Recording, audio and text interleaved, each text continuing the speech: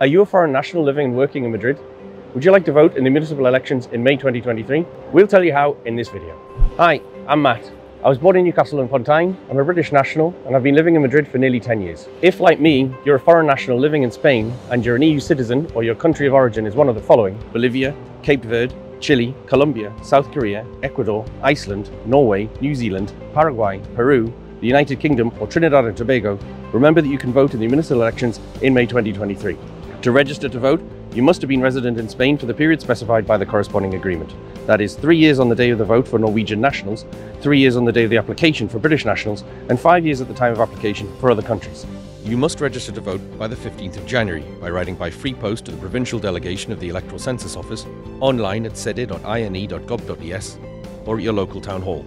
If you're from a country that's a member of the European Union, it's even easier.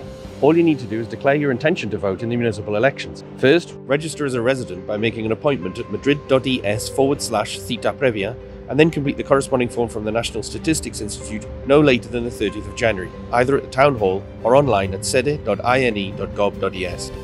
En mayo salimos a ganar Madrid.